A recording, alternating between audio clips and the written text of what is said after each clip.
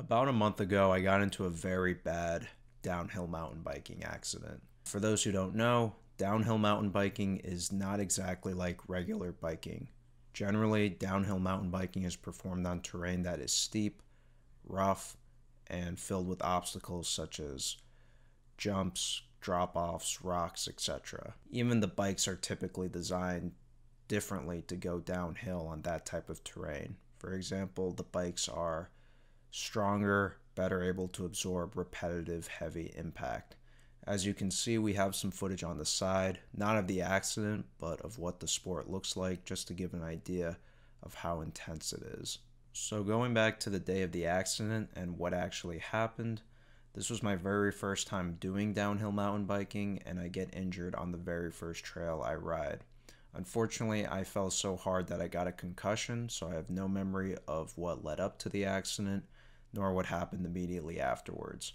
Luckily, I had an amazing friend named Zach with me that day who was riding in front of me, so I'm about to explain what he believed happened to me that day.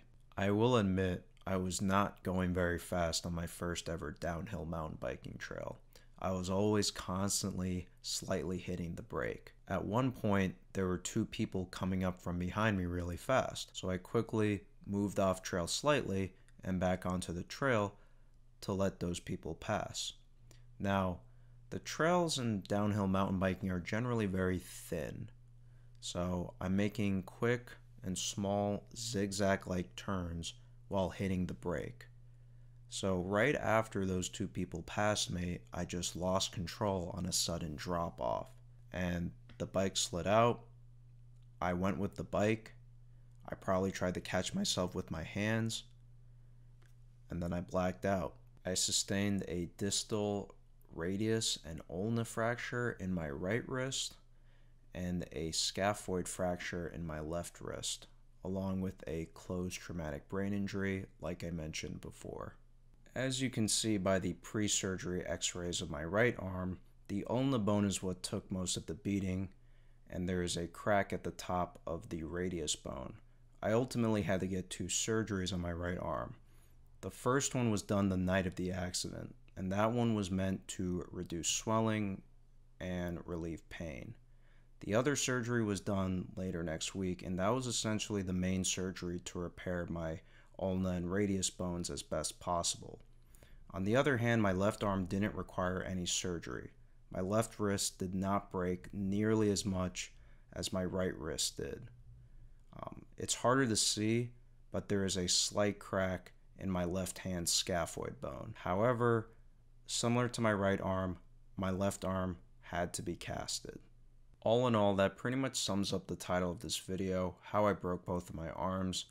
Now I'm just going to briefly talk about what life has been like since the accident and what life will be like moving forward. So I was in the hospital for about 9 days, but I didn't get my arms casted until earlier this month.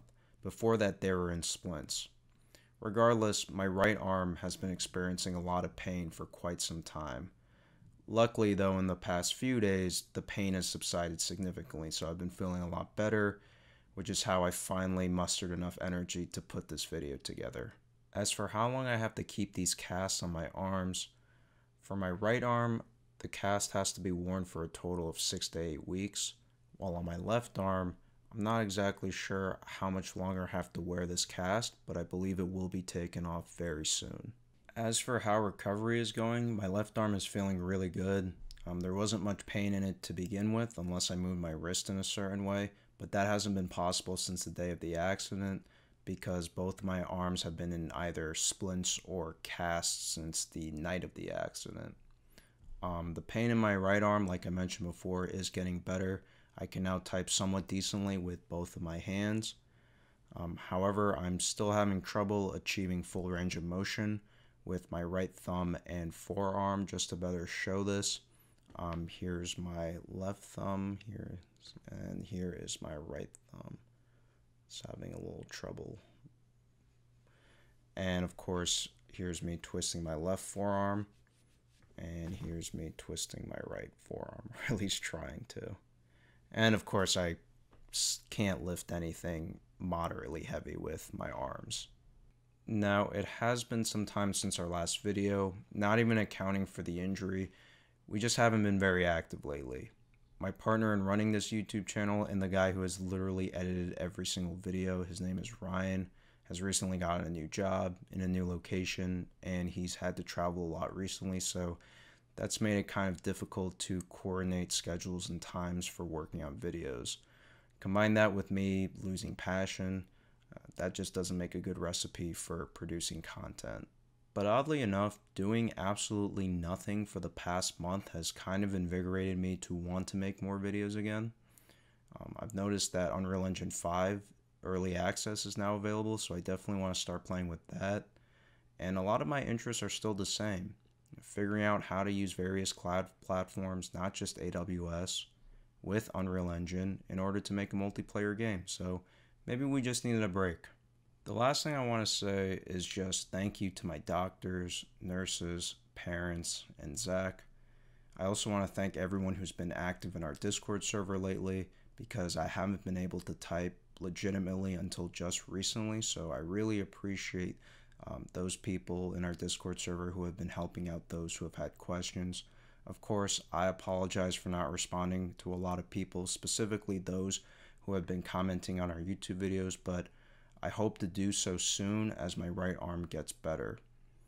And if there's anything I've learned from this, is that the human body is very strong and that I will never take anything for granted ever again.